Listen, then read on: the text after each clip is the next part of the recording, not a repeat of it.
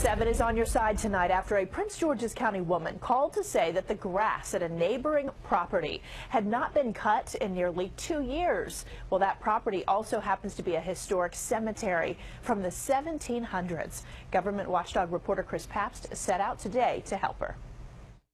I just want some help. For the past 18 months, Joanne Morgan has watched helplessly as the grass inside this Revolutionary and Civil War era cemetery next to her house just kept growing.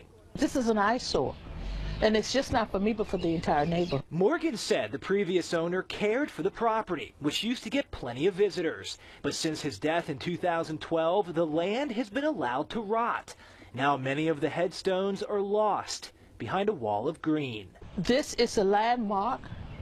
This is historical, and somebody should do something about this. This cemetery goes from here past to all the way back to Apple Grove Elementary School.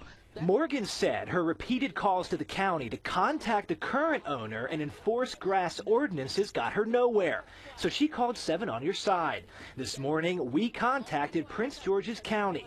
A short time later, during our interview with Morgan, code enforcement arrived, took some pictures, and gave her the news she's wanted to hear.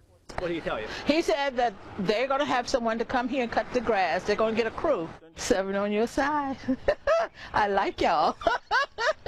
This notice to clean was just put up a couple of hours ago by the Prince George's County Code Enforcement Department. The property owners have been notified. They now have 10 days to cut this grass. If they don't, the county will come back and cut it and then put a $3,000 lien on this historic cemetery. In Fort Washington, Chris Pabst, ABC 7 News.